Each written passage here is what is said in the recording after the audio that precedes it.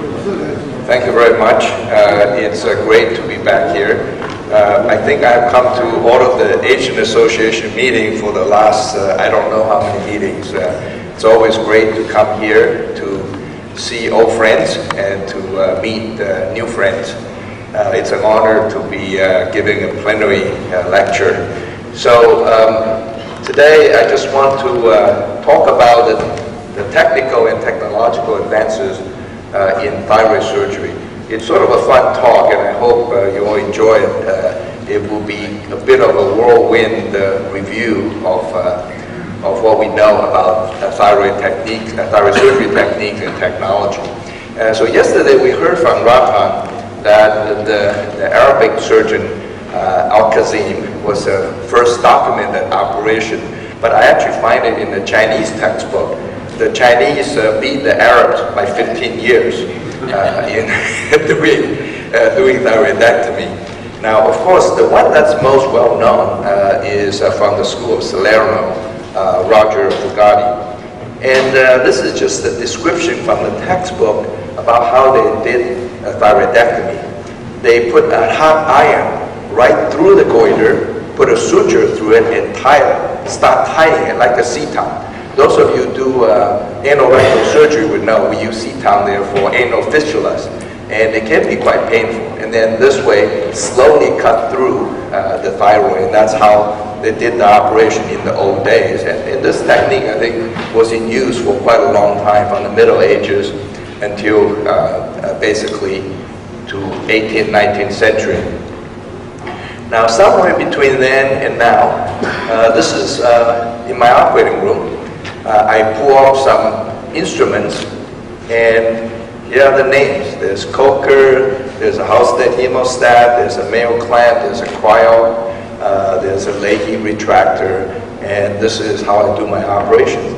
Now, I found this wonderful article that talk about the Magnificent Seven of modern thyroid surgery. Now remember, all of those instruments are also instruments that we use just for regular general surgery operations. They're not specifically for thyroid operations.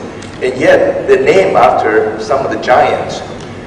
So these are the Magnificent Seven of modern thyroid surgery. Now, the earliest one is Theodore Billroth. Now, Billroth actually had a terrible result early on. He had 14% mortality rate. Now, nowadays, if you have 14% mortality rate in your hospital, the QI committee will for sure come after you, and you have to start doing the operation. And he actually did, because he had 8 patients die, and seven of them died from sepsis. Now, keep in mind, this is early on, so this is before the days when antisepsis and asepsis technique were being used. He subsequently went back to thyroid operations and was able to achieve the mortality instead of 40% to below 10%, and actually continued to do thyroid operation, and subsequently taught Micklitz and Wolfer to also modify the technique. And so he sort of started the modern thyroid surgery. Now, the one that we all know the best is Theodore Coker. Now, you all know that Coker won the Nobel Prize in 1909. And one of the amazing things, if you think about it, is this. This was the day, these were the days that they did not even know that thyroid hormone exists. And if you look at the picture on the right there, Coker basically realized he saw a patient that he operated on at age 11. And 8 years later, that patient was hypothyroid. Now, he did not know that the patient was hypothyroid, but he knew that something was wrong because he took out the whole thyroid. And he called the condition cachexia struma prima. You can compare the patient who was hypothyroid with the younger sister, who 8 years later became a full-grown woman, and yet the one that's hypothyroid looked terrible. So with this, he actually went from total thyroidectomy back to subtotal thyroidectomy. He was one of the first to do total thyroidectomy, and his operation was so good that he discovered hypothyroidism. Whereas Theodore Coker did not see hypothyroidism because he was much faster, left a lot of thyroid behind. But Bill had no hypothyroidism, but lots and lots of hypoparathyroidism. Now, the next famous thyroid surgeon is William Stewart Halsted. Now, Halsted is the one that made this quote that all of us thyroid surgeons like to say is a thyroid operation is a triumph, a supreme triumph of the surgeon's art. If you're a good surgeon, you know how to do a thyroid without killing your patients. Another thing that many people do not know is that he was really the special person in describing parathyroids and how to preserve parathyroid. This is the paper that he wrote with the Californian, actually, named Evans, described the parathyroid vascular anatomy as a cherry on a stem. And that's how I teach my residents. Think about your thyroid gland. It's a cherry on a stem. You don't just preserve the cherry. You need to make sure that the stem is preserved so that there's blood supply to it. And so that's Halsted. Now the next three, Charles Mayo, George Quile, and Frank Leahy, these were giants in their days, and they all became famous because of their ability to do good thyroid operation.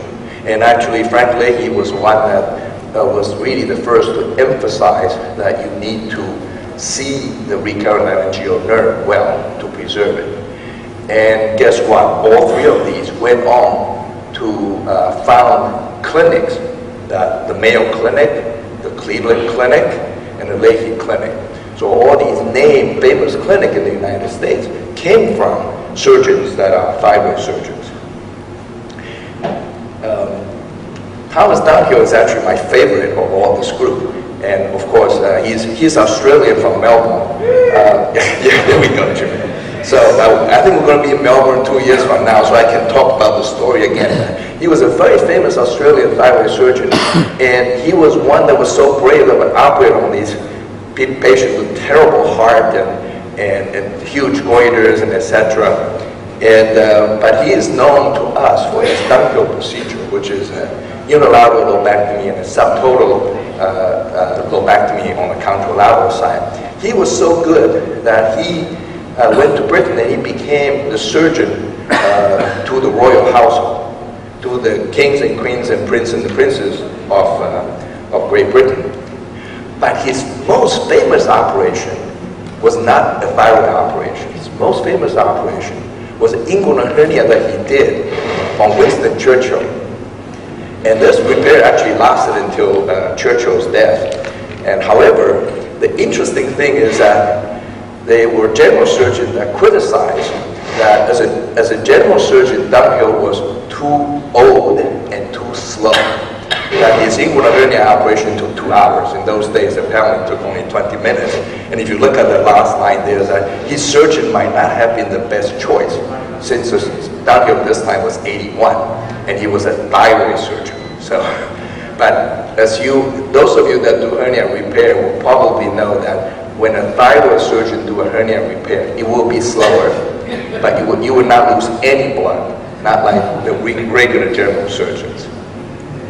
So if you look at this, in the late 19th century, the problem that the surgeons were trying to deal with were sepsis with infection, early on, and then bleeding was next. Then in the 20th century, as these giants of thyroid surgeons begin to perfect the technique, the problems were hypothyroidism, recurrent nerve injury, hypoparathyroidism. And they still plague us nowadays, although not as much as it was before. And we'll talk a little bit about now into earliest 21st century, we begin to worry about cosmetics of the neck, about scars. Now let's talk about hemostasis and bleeding. Currently, the overall bleeding risk for thyroid operation should be less than 1% in terms of hematoma. And I put down a list there of what are the kinds of things that tend to increase the risk of bleeding. This is a very good article with a review from Dr. Campbell. Now we all know Bovie, but some of you may not know that Bovie invented Bovie, which is a model called polar cautery, working with Harvey Cushing. And Harvey Cushing actually is also an endocrine surgeon, except he operated the pituitary, so somehow we don't count him as an endocrine surgeon. And Bovie, during the development of his Bovie, actually electrocuted Cushing's. And early on, he developed this at Hopkins. But those of you that are old enough, that the East Coast people did not like to use monopolar calorie at all. I remember talking to Norman Thompson once, and I showed him a videotape of my thyroid operation, and he was horrified that I used monopolar calorie and I used it so close to the nerve. And so people in the East Coast used to call the Bovie the West Coast barbecue. And he liked it so much, he sold the patent for only $1 so that everybody can use it. And nowadays, most of us, monopolar calorie, we call Bovie, and it's a very standard thing that we use. Now currently, some of the newer technology, new energy sources that you heard about in some of the talks here, that begin to allow us to do the operation. When I was a junior resident learning how to do thyroid operation, it was not uncommon for me to do 200 silk ties in a thyroid case. Now we do 0. We do all these operations almost always with energy sources. Now let's go into nerves. The recurrent laryngeal nerve, this is Galen when he demonstrate the recurrent laryngeal nerve by having a squeaking pig. This is in Rome, and then he would go in and stick his hand in and cut the nerve, and the pig would stop squeaking, and it's sort of like a magic show for this. But in those days, they actually thought, both Galen and subsequently Leonardo, they thought maybe the nerve worked as a pulley. That's why you have a recurrent nerve like a pulley, but obviously they did not know about electrophysiology. The other nerve is the Amelita-Galli-Curci nerve, and actually Radha and I were talking about this yesterday. It was probably a mistake that we attributed the fact that Galli-Curci could not sing mezzo-soprano anymore in her 50s due to the operation. Probably just because she was getting old, and when you get older, you just cannot sing that kind of high note anymore. But it makes a good story, and so we call it the Amelita-Galli-Curci nerve. Now, we have new technologies to evaluate these nerves. Most of you probably use various types of nerve monitoring that you can do. And now keep in mind, however, there's really very little level 1 evidence for the use of recurrent laryngeal nerve monitoring to prevent nerve injury. And today, this is still the biggest series. This is from Hanning-Drelle, and this is 14 years old now. They review all the German, it is a retrospective review of German surgeons. And in the end, what they found is what Frank Leahy taught us, that the most important thing is to identify the nerve. If you don't identify the nerve, your rate is 40% higher. But if you use a nerve monitoring, it actually makes no difference in this particular series. Now, there are other reasons to use it besides trying to protect the nerve, and probably in a subgroup of patients, nerve monitoring is quite useful. Now, to tell the truth, I actually use it for all my cases. Some of it is for teaching. The only good prospective randomized study is a study from Basinski, where he found that the temporary nerve injury rate in a complex operation, there appeared to be a statistically significant difference between 5% and 2.7%, but this is only for temporary injury. Okay? So this is probably the only study that has good prospective randomized study. Now, other things, however, we discover and learn or relearn from use of nerve monitoring. So this is a thing I call the Serpell's rule. So Jonathan Serpell described that if you see bifurcated nerves in your recurrent laryngeal nerve, the anterior nerve is the important motor nerve. So it's good to know that, and they're actually quite frequent. You can see how often you can see bifurcated nerve. It's always the anterior one that's important. Now, we just heard a little bit about non-recurrent laryngeal nerve. Again, you can find these with nerve monitoring. But nowadays, we know even better than that. We know the reason you have non-recurrent nerve on the right side is because of vascular anomaly. The non-recurrent nerve on the right side is almost always associated with an abnormal origin of the right subclavian artery, because that's the nerve, that's the vessel that your nerve hook around. So, and nowadays, frequently people get CT scans or preoperative ultrasound. So most of our non-recurrent marrow nerve that we see currently, we know it before we go to the operating room. So if you have a CT scan and you say, gee, the right subclavian artery come from the wrong place, that is a patient that you will see a non-recurrent recurrent nerve on the right side. So keep that in mind. So nowadays, again, the guidelines basically say that we really should identify the nerve. If we want to use nerve monitoring, that's good. But the data is not that clean. So this is a country data that's published by Mary Holmes, who was in Alabama before, but she's now in Stanford as a chair there. And they did a review of big databases, and they actually found that use of neural monitoring is associated with increased vocal cord paralysis. Now, all of us would know that this is really a patient selection issue, but again, there's really no good proof that using nerve monitoring improve the vocal cord paralysis.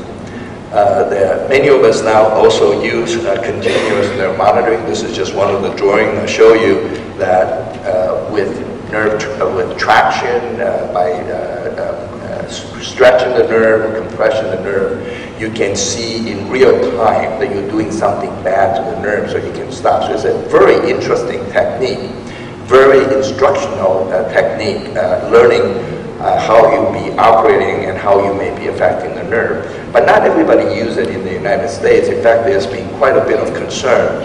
This is a paper from Dave Terrace, who described some injury to the vagus nerve when you do these continuous nerve monitoring. So there's still quite a bit of debate as to whether or not one should use continuous nerve monitoring.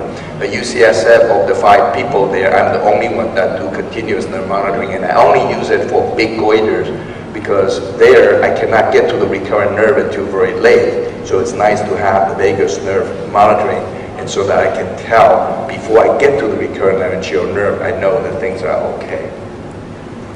Other technology, actually this is one of the newer things that is very commonly used now in the United States by the endocrine surgeons. I don't know about in Asia, although this comes from Asia. It was initially described in Taiwan and then subsequently popularized by people from Hong Kong, is to use ultrasound to look at your vocal cord function.